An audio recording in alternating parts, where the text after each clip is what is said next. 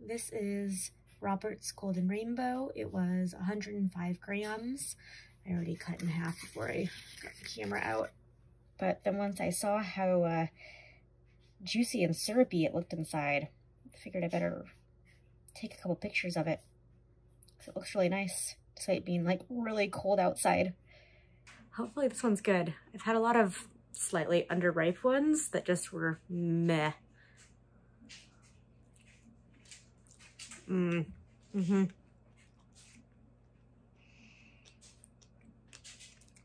That's really good.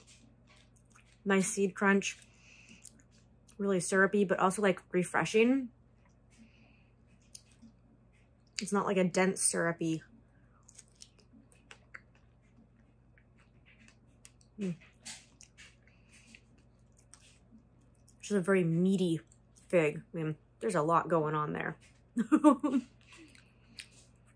It's like a 4-bite fig for a half of it. Jeez. It's not as sweet as I was hoping, but again, it's been very cold. We actually got down below freezing last night, and I just picked this today. So that's pretty cool that it was still good. Yeah. I'm really looking forward to more of this one next year. And hopefully earlier in the season when it's warmer and riper. I mean, this is still good. This is still a good fig. I just don't think it's full potential.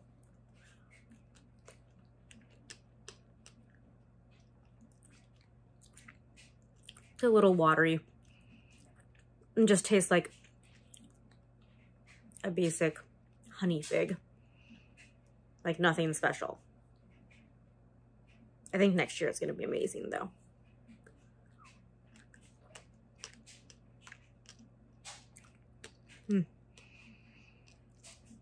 It really does have like the perfect amount of seed crunch. It's like a medium seed crunch. And a really, really nice texture. Okay, well, we'll do another video next summer. Robert's Golden Rainbow.